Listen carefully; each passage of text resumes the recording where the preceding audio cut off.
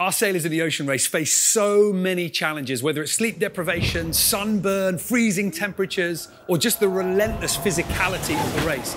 But there's another challenge as well, the simple challenge of getting from A to B. And, well, it should be simple. You should just point the boat where you want it to go, towards the finish line, and just hold on for the ride.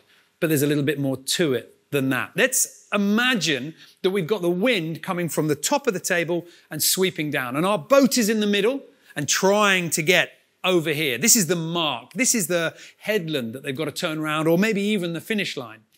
From here, the boats will have an easy time. They'll be able to point straight there and they'll be going at quite a speed. This is actually the best angle. With the wind on the side doing a beam reach, this is when we'll see pretty much the top speeds. Now, if the mark wasn't here, if the finish line wasn't here, in fact, it was downwind of where the boats were, they'd still be able to get there. They'd turn down and they'd go that way. They'd go slower, but they'd still get there. The challenge is what happens if the mark is at the top, where the wind is blowing from. Then things become a little bit trickier. We could point our boat to that mark. We wouldn't get anywhere. Our sails would flap and we'd stop. In fact, we'd probably end up going backwards. That's no good at all. So what do? How do we achieve some sort of progression up to that point of the table? Well, what we can do is we can sail at a bit of an angle to the wind and we can go backwards and forwards. How do we choose what angle to sail? So what our teams do is, theoretically, they copy themselves. Imagine you've got 3 identical boats, and the sailors have cloned themselves so they're all going to perform exactly the same. The 3 boats will start in the middle of the table, and they'll make their way towards that top mark. One of the boats will choose to sail only a few degrees off that beam reach course, where they'll be going at maximum speed. But they're going to have to be sailing an awful lot more miles to zigzag backwards and forwards to get to the top. One of the boats decides, that's stupid. I'm going to sail the most direct route possible, slightly off from the breeze, and I'll sail much shorter distance. But they'll be going really slow to do it. And our last boat will go somewhere between the 3. Who's got it right? You're not going to have to wait for the boats to actually get to the top to see who's made the sensible decision. After maybe an hour, you can pause. Well, it's all about who's got further up the table, who's got further up the racetrack, who's got closest to that finish point. And whoever's made the journey furthest up has used their speed for good. They've turned their velocity into something efficient. Their velocity made good. Their VMG. That's the number that our sailors talk about. It's not just speed. It's not just miles traveled. It's the combination of both.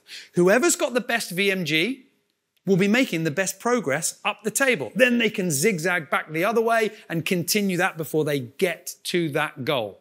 And their VMG is measured either all the way up into the wind or all the way down. And Olympians will use this all the time because Olympic courses are pretty much either going up into the wind or down.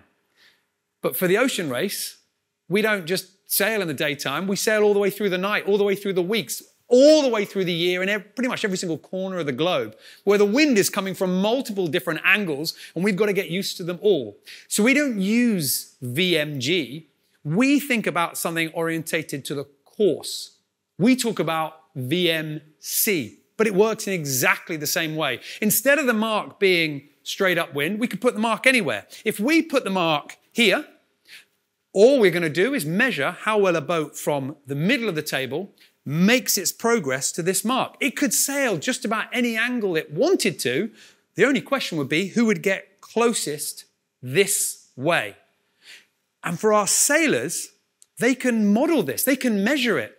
And they either do it by real-world testing, by experimenting, or by computer models. But they can draw a ring of progress, a ring that represents how far out from that center they're likely to get. And it will simulate the best performance that they can imagine for their boats. They can do multiple rings for different wind speeds. And what they've now built up is something that we call a polar diagram.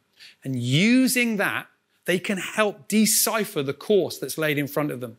And that's why you so often see our boats not pointing directly to where they need to be, not pointing to that headland that they're about to round, not even pointing to the finish line, but choosing to sail a different angle, just to balance, yes, some extra miles, but a lot more speed as well.